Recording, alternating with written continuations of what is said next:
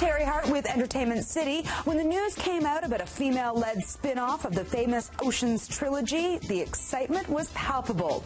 Then it was revealed that the heist flick would be packed with famous faces, and anticipation went through the roof.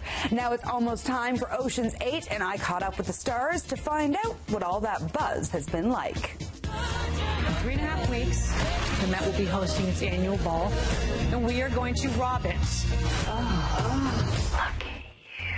So I was wondering what question you guys have kind of consistently been asked about this all-female cast that you don't think men would be asked. Almost all of them. Yeah. Did you all get along? It seems like you're all friends in real life. What role would you steal from? Why do you need to do this? Because it's what I'm good at. So many of us are role models and have a platform that it's nice to talk about a lot of issues of, for instance, about having an all-female movie. But it's also just such a funny, fun movie.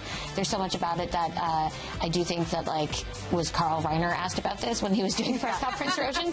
But they had the Spam screening last night, and we went along to say hi, and it was full of men. Full of men. And they were going crazy. They were screaming. A lot of men like women. Yeah.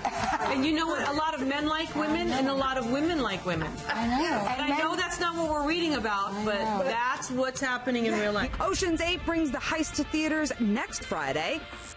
Hitting theaters this weekend, First Reformed, a new movie starring Ethan Hawke. You need someone to take care of you. This is the personal journey of a pastor of a small historical church that has no members.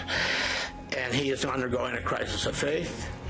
And a young couple comes to him, and they are ecology activists. These kids, they want certainty, don't think, follow. They fall prey to extremism. And they propel him into a new definition of what he's going through. In case you don't recognize him, that's Paul Schrader, who wrote Taxi Driver and Raging Bull, among many others. He sits in the director's chair for First Reformed, which he's getting a lot of praise for. These spiritual and religious issues, they're not a minority part of human experience. These questions are part of everyone's makeup. First Reformed hits select theaters today and opens across the country throughout this month.